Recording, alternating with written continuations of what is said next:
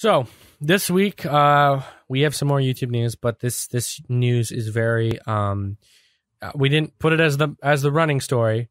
So YouTube announced a new anti-harassment rule, and with this, they removed quite a few videos.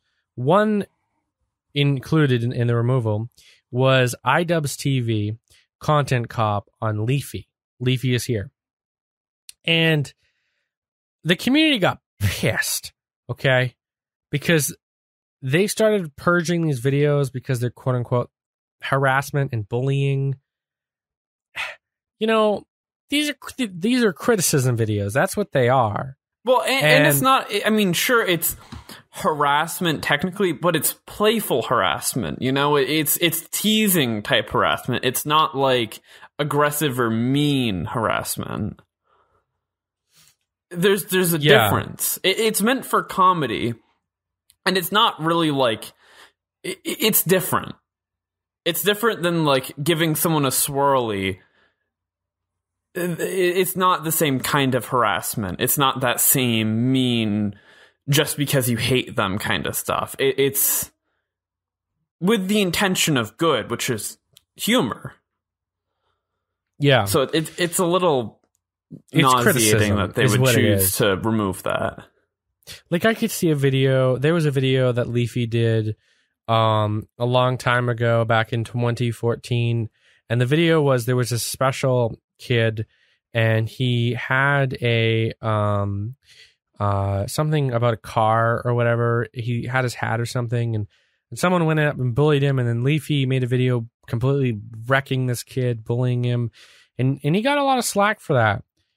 Those are the videos that should be removed, not the content cop pointing out the mistakes that these bullies are doing. Like, when Leafy was big, I watched some of his videos, didn't really pay attention to it because I just couldn't get into his content. But you know, these new rules, like, though I tweeted this on Twitter, and I basically said, YouTube shouldn't be removing already established videos that have been up for more than a few years that have millions of views.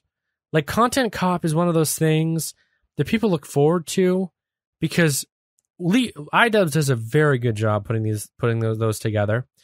And I just feel like it's like a giant middle finger in idubbbz's face from YouTube. I don't know. It really pisses me off, but yeah, no, they're hilarious though. I really like his Content Cop videos. They're so funny.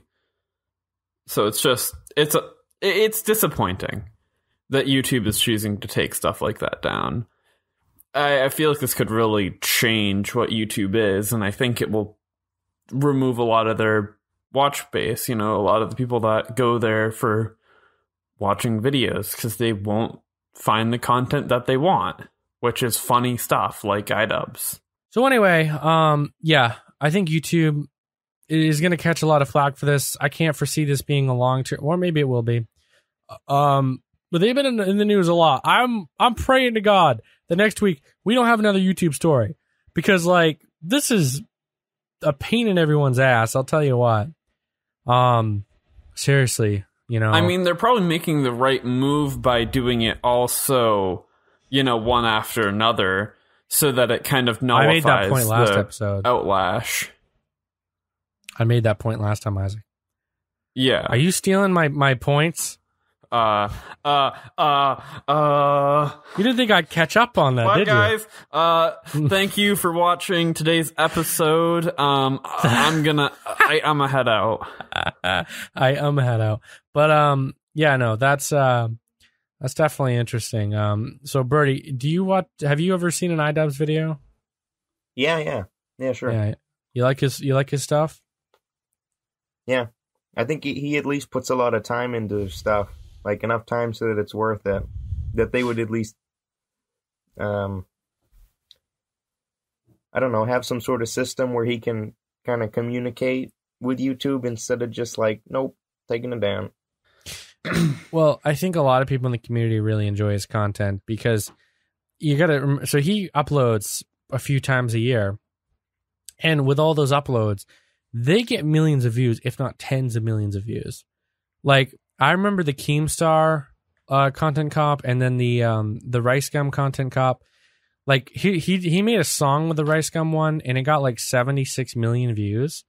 So this guy, it's not like this is a small YouTuber. This guy is didn't huge. he make a diss track? Yeah, it got over 75 million views.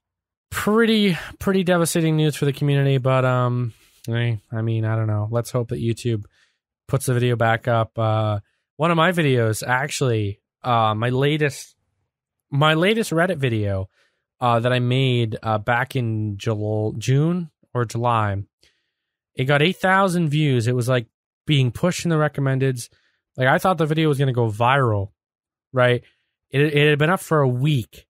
It had 8,000 views, and it got like 300 views like an hour or something ridiculous. And then YouTube emailed me and they said, your video has been removed and you have been hit with not a copyright strike, with a community guideline strike. I'm like, what the hell is this for? So they told me that I had been reported for being offensive in this video. And then I watched the video about 10 times trying to figure out where the hell was I offensive in it. I couldn't figure it out. Well, I said the word retard twice, and it was to these idiots that were like friggin' they were lighting fireworks off into Gage, the garage. watch out. You're gonna get us taken down, Gage. I know. They were lighting fireworks in their garage. Okay? Under a beer box, and I called them retard. And my channel. So you use some unfavorable language. I think you words. called them some very not nice words. I think words like retard, it's a prime example that words change over time, and they need to realize that. Well, I could have been saying it was a retardant. Used in the same sense it used to be. Yeah, well, yeah, but they were just idiots. And well, anyway, I got in contact with YouTube through one of my clients who had a huge channel, and I told them, I said, hey, this is what's going on here. So they agreed after about 5 weeks of going back and forth. They agreed to reinstate the video, but they said it would be age restricted, which means that only people logged in with an account 18 and older would see and be able to watch the video. So I said, okay, fine. At least the video is going to be up, and at least a few people will be able to see it. My views went from getting 300 an hour to nothing, like 0 on that video per hour, nothing. And since then, I've got over 20 views on the video since July.